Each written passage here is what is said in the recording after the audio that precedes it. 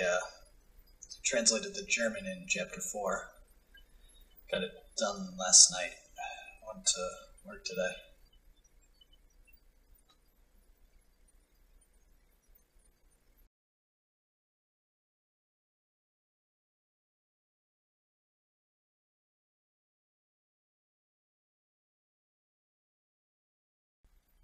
A long day.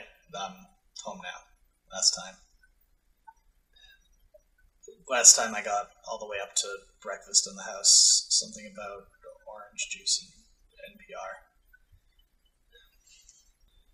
Took me a minute to write down some general advice when it comes to zampanoes, detours, or excessive writings. Figured, no harm, no foul. I don't like it done to me because it always does mean something. At least to me, so why do it to him? I don't cut anything. By the end, I didn't even know where I was heading, so I went back to that big German passage at the start to copy it down and called it a night. It's been sitting around for about a week while I looked for some way to crack it, and I finally got it done. Did it last night. Yeah, so it's done. Today I got home, picked it back up, went to where we meet Will's brother Tom, and I realized I missed something. Maybe.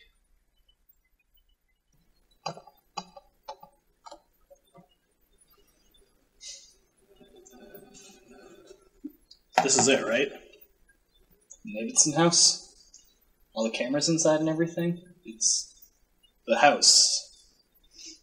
Do you remember how it looked before?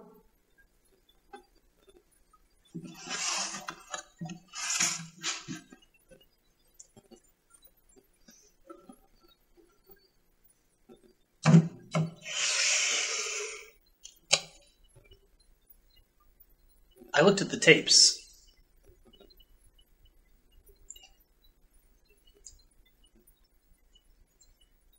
I looked at the tapes I made last time. When I first opened this, I remember what it looked like. I know what it looked like. In this hallway, these doors, they weren't there. They're here now. They're on the tapes too, but I know they weren't.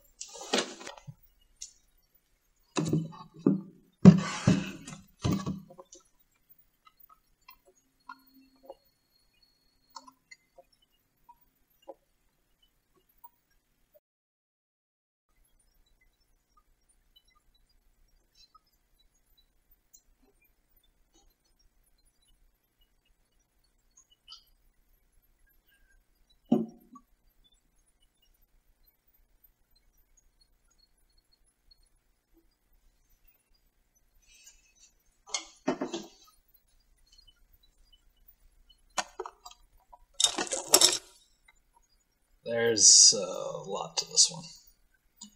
So much that I don't even know if it's supposed to be one chapter. It feels like two stuck together.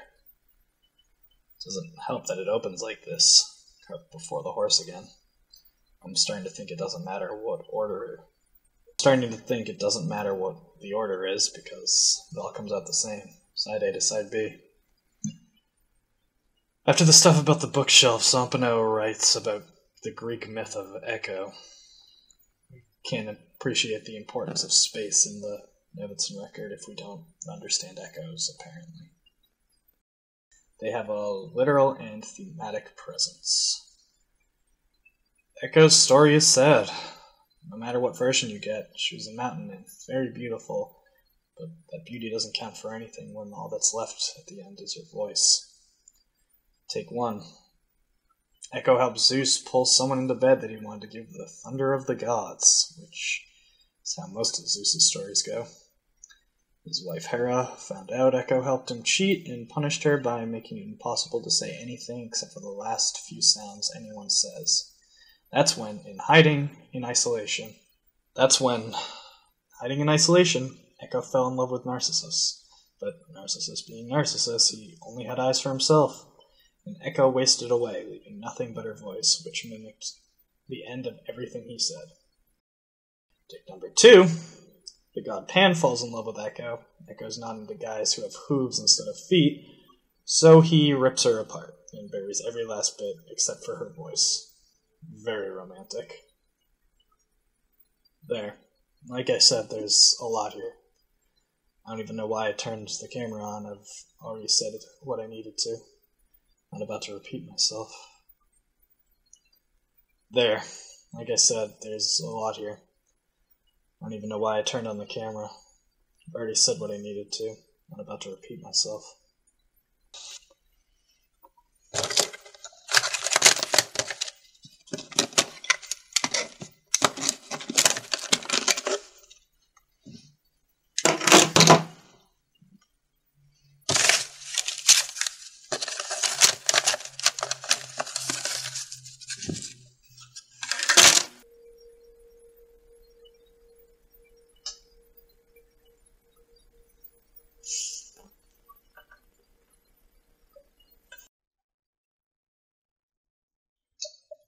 I don't want to admit that I get it. It's a lot of front-loading without cause, explanation without mystery. Looks like detours for the sake of detours unless you actually consider what's being given. That takes accepting. Then what you have turns into possibility, or even worse, the truth. If you learn the truth, don't know what it means, you get an answer and nobody asked you the question, you're responsible for finding the question. It's a riddle in reverse. Philosophical wanderings of a withered old brain before we even get to the point it's trying to make.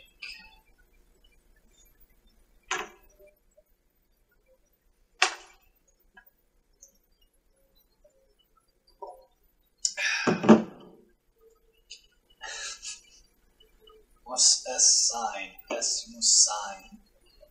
That's why. That's why you wrote that. And that's why you wrote the whole Echo nonsense. And that's why he keeps putting the cart before the horse. Because an Echo, it's an altered version. It's a twisted mimic. It comes after you hear the echo.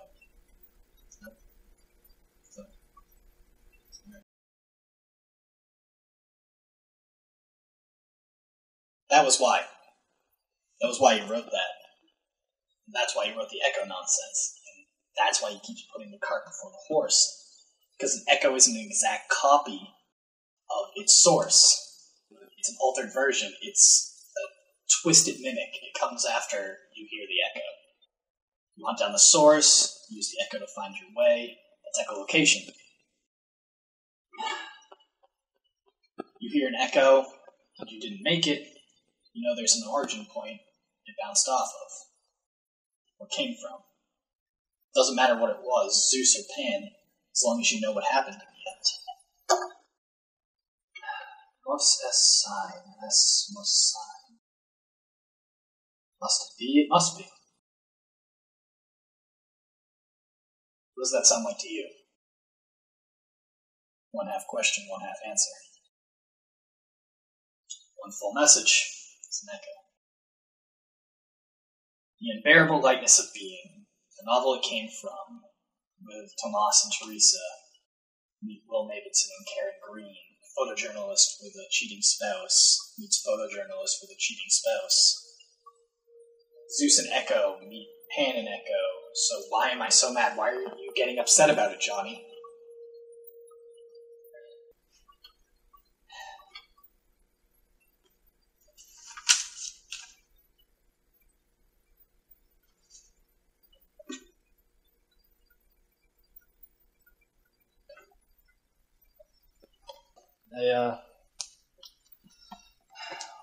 I found this morning. I read up to page 57 the night before, jotted down a footnote about a discrepancy in the writing, finished the passage and went to bed. I barely slept all night because I knew I could check if I just got up. Just had to walk down the hall. I wanted to. I didn't want to. I knew if there was a rhyme to this, I needed to wait until morning. Not that that would give me a reason. If you win, you lose. Echo learned that helping Zeus.